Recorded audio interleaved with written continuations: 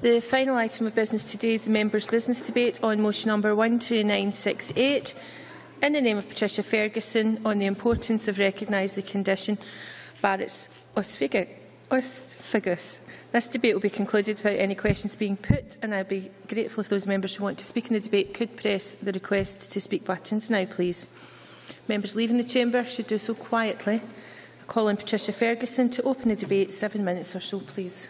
Thank you, Presiding Officer, and may I also thank members across the chamber who have supported the motion we are debating this evening.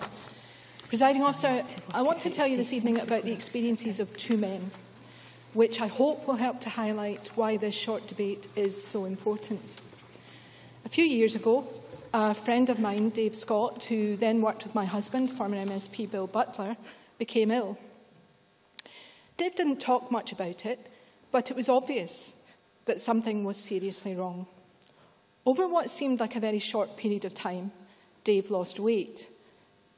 In fact, he lost a lot of weight. He lost half of his body weight and seemed literally to be wasting away.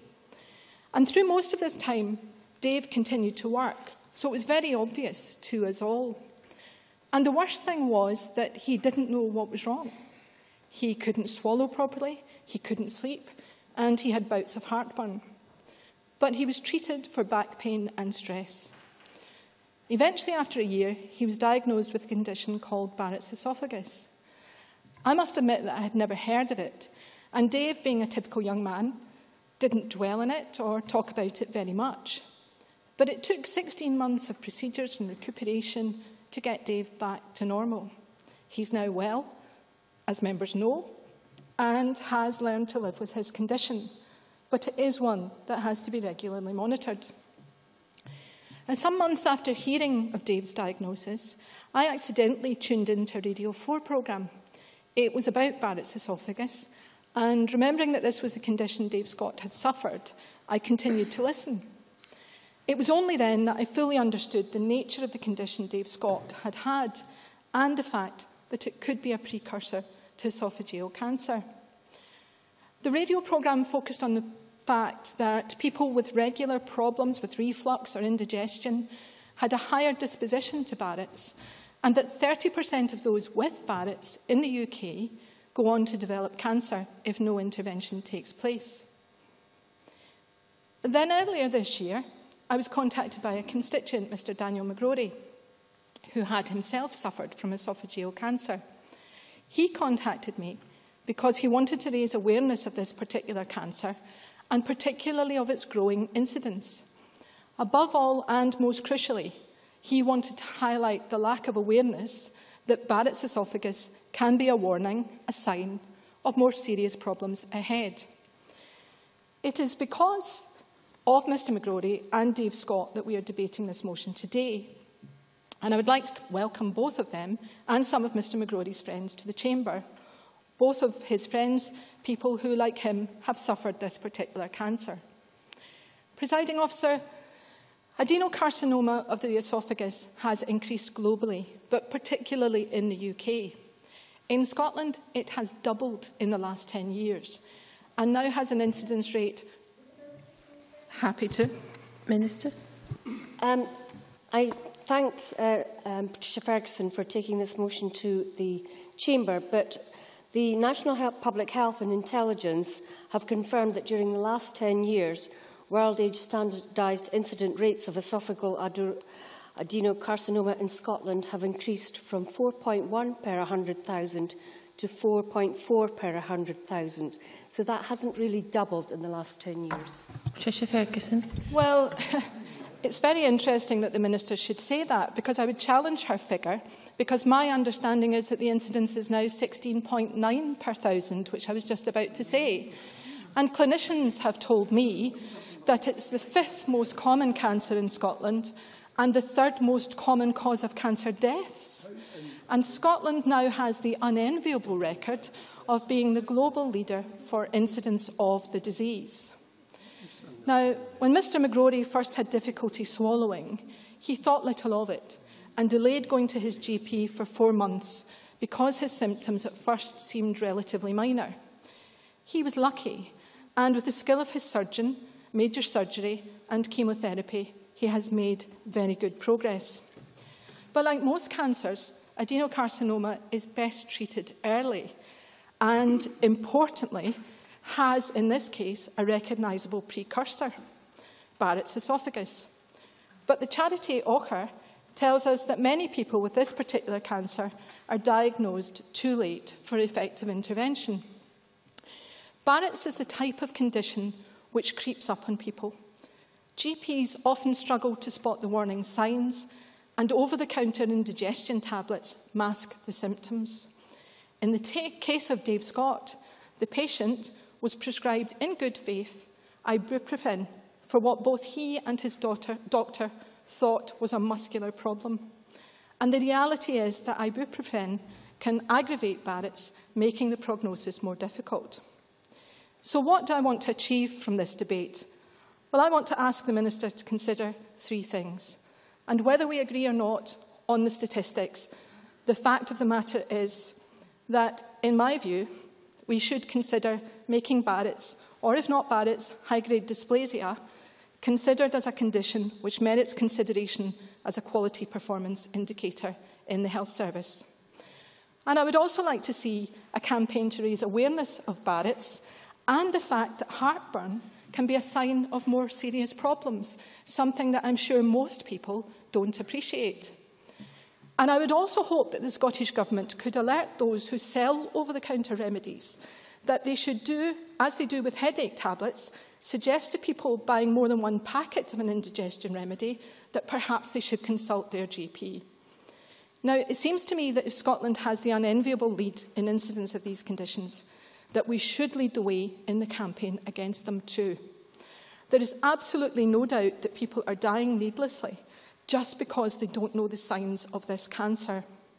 Diagnosing Barrett's can prevent oesophageal cancer developing and avoids major invasive surgery at a great cost to the NHS and at great disruption to people's lives and families.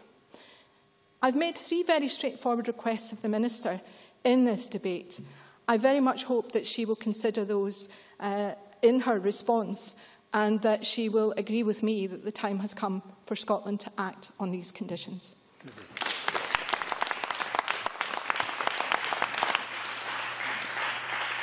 Many thanks. We now turn to the open debate. Speeches of 4 minutes or so, please.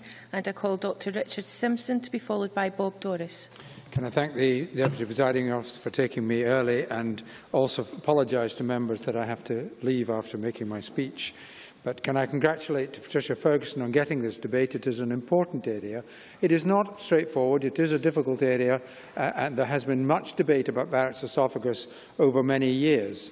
Some gastroenterologists are still sceptical about the value of GPs referring persistent heartburn patients for endoscopy, partly because the risks of Barrett's oesophagus have been previously regarded as low, which they are when there is no dysplasia, that is, alteration of the cells present. But the trouble is that one does not know until the endoscopy or biopsy has been done actually what the situation is. Is it indefinite? Is it require an indefinite follow-up, which we're not sure about, for very mild dysplasia or no dysplasia at all, just that the Barrett's oesophagus being present? When there's low-grade dysplasia, there is a significant increase in risk, 5.3% in 1 to 8 years. With high-grade dysplasia, there's a 50% risk of adenocarcinoma in 1 to 8 years. Deputy Presiding Officer, I should declare a very personal interest in this, as this is the cancer from which I suffered. Not because of Barrett's oesophagus, actually just straightforward esophageal cancer. I was very lucky in that, first of all, having been a doctor, I was aware of the fact that difficulty in swallowing was something that you should not have. Even at my age, where swallowing, particularly if you eat rapidly, as I always did as a junior doctor and learnt to do so, unfortunately, very bad habits. Nevertheless, difficulty in swallowing is not something that you should experience. And we should send a very clear message out, and we should do a lot of public education about the fact that if someone experiences difficulty in swallowing on more than one occasion, they should consult their doctor. They would then hopefully be lucky enough to have this recognised by their GP as a cardinal symptom requiring immediate referral. I was seen within a week. I was diagnosed with endoscopy after 1 week. And I was then subjected to some 5-6 weeks of tests before I could actually enter treatment. And the reasons for that are that once you enter treatment with esophageal for treatment of esophageal cancer, they actually undertake tests to see that there hasn't been spread, local or distant, there haven't been seeding into the abdomen, and they also want to know how far through the thickness of the gullet, of the food pipe, the cancer is spread. And only once you pass these 5 tests will you now be subject to preoperative chemotherapy, major surgery as I was, and then postoperative chemotherapy, none of which is a particularly pleasant experience. But nevertheless, it does mean that those who go through it, because they've passed all the tests, do have a much higher level of survival. Overall, however, because of late diagnosis, and because, in my view, we are not following up people with Barrett's esophagus appropriately, and indeed we are not tackling people with chronic heartburn to diagnose that Barrett's esophagus, we have a situation in which the 5-year survival of this condition is only 15%. That compares roughly with lung cancer as being amongst the worst survival rates that we have.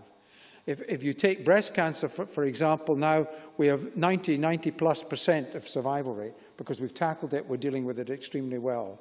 So I agree with Patricia Ferguson very strongly that this is a condition in which we need more publicity. We need to ensure, with the pressure on endoscopy services, which are immense, that we have an adequate number of endoscopists. And I'll finish on this note. In 1990, I went to the States because I was doing a joint research project with the Mayo Clinic, and I was fortunate to see some of the work that the Mayo Clinic was doing.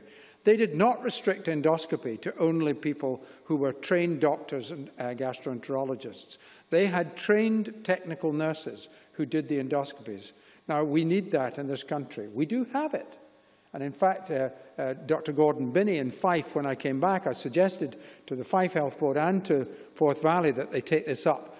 Forth Valley declined, but Fife took it up, and they have a series of nurse endoscopists, and I'm sure the Minister will tell us that there is actually an endoscopy service run there now, which actually gives its service out to other boards. All boards should be having these technical endoscopists. We are going to need many more of them if this particular problem is going to be tackled. So can I thank Patricia Ferguson again for giving me the opportunity and apologise for my early departure. Thank you. And I now call Bob Doris to be followed by Nanette Mill.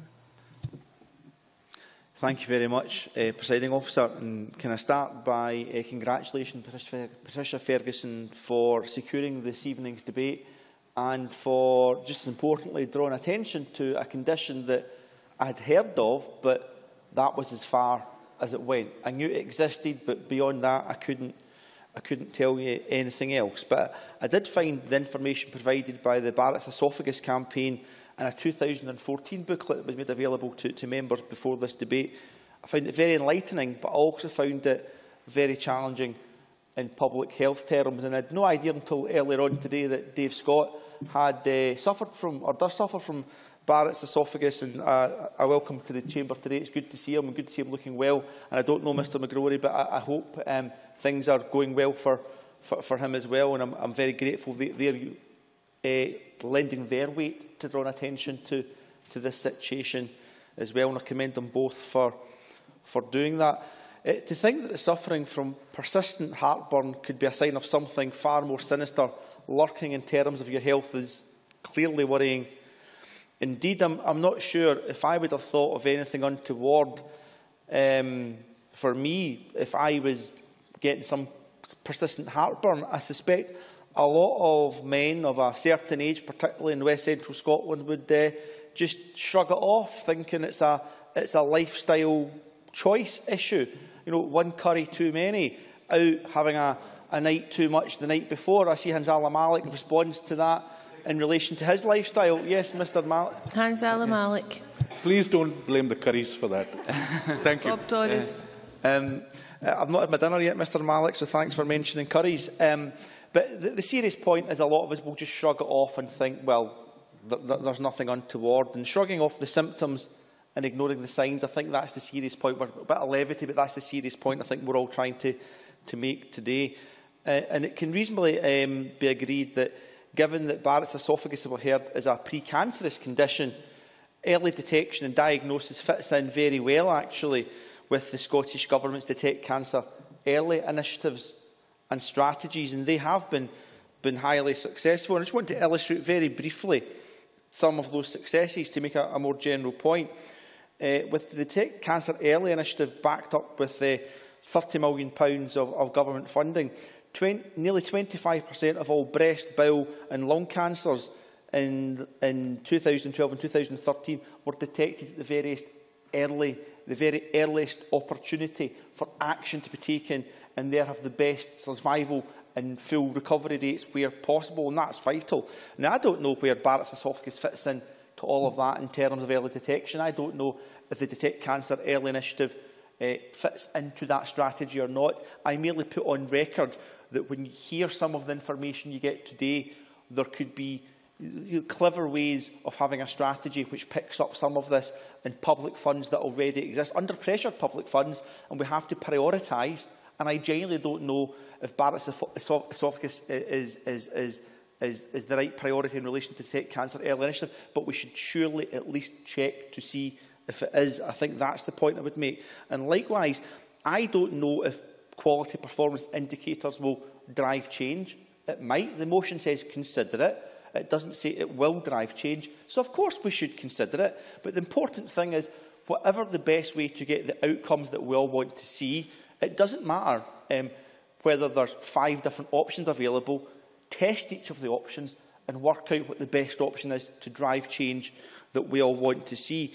Final thing I'd like to say, just in terms of getting the message out there, as we were talking about getting information and awareness, I would like to think maybe community pharmacies get quite a significant role in this, in terms of people with minor injuries and ailments pitching up to the chemist and saying, oh, I need something for heartburn or whatever. So it's like getting the key information to the key professionals at key times, where actually the people who suffer from this condition are more likely to listen to and interact with. Final thing, I know I'm indulging your patience here, but I'm just wondering if there's a health inequality issue here in terms of this does befall men more than women. I have no idea, or certain ages, but we need the data and the information to decide the best way to target. So I thank Patricia Ferguson again for bringing this debate forward to the Parliament, and I'm keen to work collegiately across party to see if we can drive change in this area. Thank you. Many thanks. I now call Nanette Millen to be followed by Elaine Murray. Thank you, Deputy Presiding Officer. And can I thank Patricia Ferguson for tabling this motion and for bringing it to the Chamber this evening. Having spent some years doing fact-finding research, mainly in gynaecological cancers, I'm very aware of the increasing incidence of many cancers, but I wasn't aware of the prevalence of oesophageal adenocarcinoma and the growing number of people suffering from it in Scotland, nor of the fact that we're the country with the most cases of it. Indeed, at the time I was working, this increased incidence was not foreseen. In general, the number of people diagnosed with one or other form of cancer is rising year after year in the UK. This can in part be explained by an ever-ageing population and increased life expectancy, but that's obviously not the only cause of the greater number of people diagnosed with this unwelcome and life-threatening illness. When we look at the specific case of the precancerous condition Barrett's oesophagus, we learn that a combination of factors is thought to increase susceptibility to this condition and ensuing oesophageal cancer, such as smoking, poor diet, physical inactivity, obesity, excessive alcohol drinking and eating spicy foods. But that cannot be the whole story, because I know several people who have undergone treatment for oesophageal cancer, some successfully and some not, whose lifestyle has included none of these contributory factors. Barrett's oesophagus need not inevitably lead to oesophageal cancer, and as the motion states, we need to ensure that it's diagnosed early so that it doesn't progress to full-blown cancer. In preparing for this debate, I came across a very moving account of a young lady who was aged only 19, one of the youngest people in the UK to be diagnosed with Barrett's oesophagus. Her story started in February 2010, when she sat down as normal for her breakfast cereal, but found it incredibly painful to swallow. Afterwards, she found it increasingly difficult to eat, and her weight dropped from 13 stone down to 7 stone. She was told by her GP she was either anorexic or bulimic, but neither diagnosis, of course, was correct. Her GP recommended counselling, but it was only after she woke one morning gasping for air and being rushed to A&E that she was finally told she had Barrett's oesophagus. That was 2 years after she'd experienced her first symptoms, by which time there was a large cancerous tumour blocking her oesophagus. She then had to go through a prolonged period of chemotherapy. Thankfully, she has now fully recovered. But I go back to my initial point that early diagnosis and detection has to be a priority when we're dealing with this condition.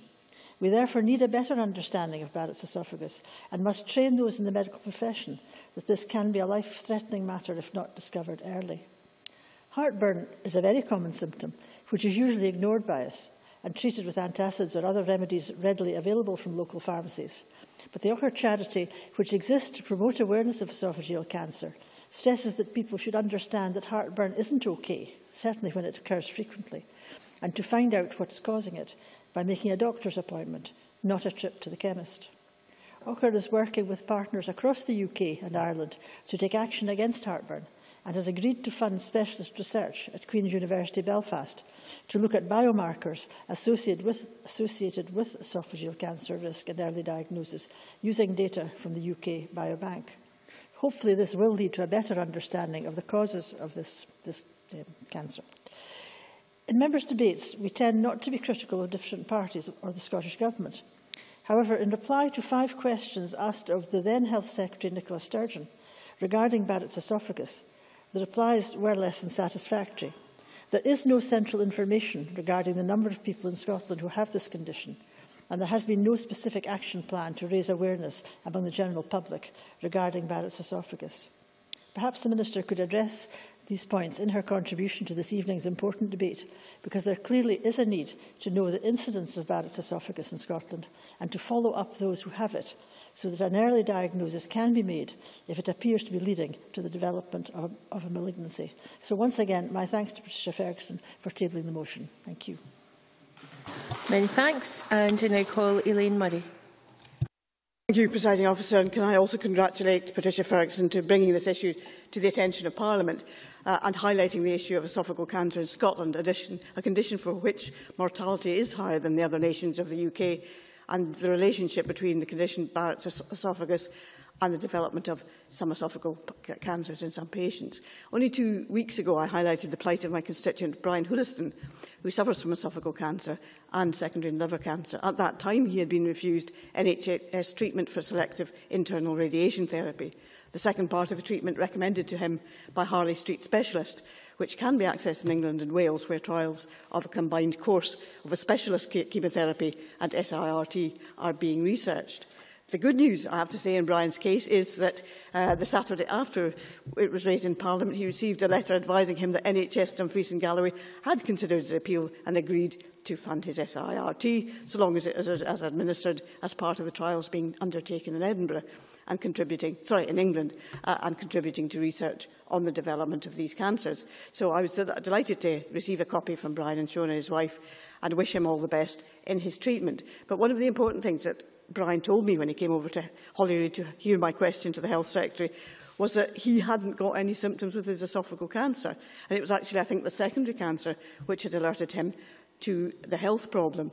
I think the success of this actually says that sometimes we do achieve some success in here. I think maybe we all wonder whether we're really doing anything, but there are times when we feel we achieve some success for our constituents. And in Brian's case, I know that it probably won't save his life, but it'll probably mean he has a bit more time with his family, and I think that's important too. Esophageal cancer can often be asymptomatic until it is seriously progressed and possibly by then untreatable, which is why the recognition of the connection of some esophageal cancers with the condition Barrett's oesophagus is so important. But until Patricia Ferguson submitted this motion to Parliament, I was unaware of the condition Barrett's oesophagus, which she has advised us about, and the change to the cells in the affected area of the oesophagus, which can be caused by things like heartburn. Now, I was well aware that there is a link between gastroesophageal reflux disease, I think it's called, and esophageal cancer, because actually I've suffered from GORD for a long time and I'd looked it up. In my case, I think there's a genetic component because my children also have have a tendency towards this as well. But I have to say, 3 pregnancies in 5 years, getting older and fatter, and the sort of lifestyle that we have in here, you know, eating when working, eating at a huge rate of knots, made it considerably worse. But I have never ever attended the GP about it. I just live off Gaviscon and other such things. Two of my children, however, were less scared, I think, and went to see their doctor and prescribed omeprazole. My daughter actually says it makes her feel as if she has flu, so she doesn't actually take it. But they were a bit braver than it was. One of the interesting things was actually when I eventually decided that being the same weight as I was when I was 9 months pregnant was a bit shocking and went on a diet. I actually found that the gastroesophageal reflux disease got a bit better, and I don't know whether that's because of loss of weight or whether that's because I wasn't eating as much carbs and fats, which my daughter reckons actually are partly responsible for the heartburn condition. But it is still possible that I could have Barrett's esophagus. It is actually still possible, having had that for so many years.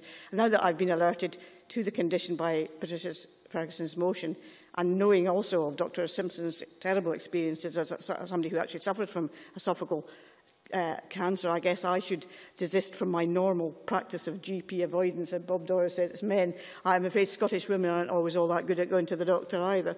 And I probably ought to get it checked out. And if me saying that I will actually resolve to do that and get it checked out makes anybody else think, yes, I ought to go to the doctor and get it checked out, I hope that they will do the same. And I hope actually that I am brave enough to go and see my doctor about it. Thank you very much. Can I now invite Maureen Watt to respond to the debate? Minister, 7 minutes or so, please. Thank you very much, Presiding Officer. And I'd like to also thank Patricia Ferguson for raising this motion and bringing both oesophageal adenocarcinoma and Barrett's esophagus to the attention of this Parliament. And can I also recognise Dave Scott and Mr McCrory and their friends and family in the gallery, and also thank members for their contributions, especially that last one, Elaine Murray's personal testimony about the need to get checked. I'm sure that everyone in the chamber will agree that we must do everything we can to reduce the numbers of people who develop cancer and to give those who do develop the disease the best chance of surviving to live a full and healthy life after treatment. But I do feel that the two factual inaccuracies in the motion should be noted for the record. The motion does suggest that the incidence of esophageal adenocarcinoma in Scotland has doubled in the last 10 years, and as I said, this is not correct. NHS Public Health and Intelligence have confirmed that between 2003 and 2013, world age standardised incident rates of esophageal adenocarcinoma in Scotland have increased from 4.1 per 100,000 to 4.4 per 100,000, and that doesn't represent a doubling of the rate of incidence. Although rates of adenocarcinoma increased quite steeply in the early 1990s, rates have plateaued more recently, which is an encouraging trend, and I'd be happy to make this data available to Patricia Ferguson if that would be helpful. The motion also asks this Parliament to note that the NHS in England records Barrett's esophagus as a quality performance indicator, a QPI, to allow diagnostic progress to be monitored. This is also not correct. England doesn't record Barrett's esophagus as a QPI. In fact, England doesn't have a direct equivalent to our QPIs. However, it is true that Scotland, along with the rest of the UK, had a generally higher rate of incidence than many comparable countries. So although it's important to correct these inaccuracies, nevertheless, I agree with the essential point being made in the motion that we need to reduce the numbers of people who develop esophageal cancer and increase the number of people who survive it. If we are to reduce... Hans Malik. Thank you and good evening, Presiding Officer. And I thank the Minister for taking an intervention. I'm wondering whether the Minister would consider Dr. Richard Simpson's suggestion that we allow nurses to be trained in other health authorities, which might help reach the conclusion that you were wanting to reach. It would be a softer expenditure, but a very good result. Minister.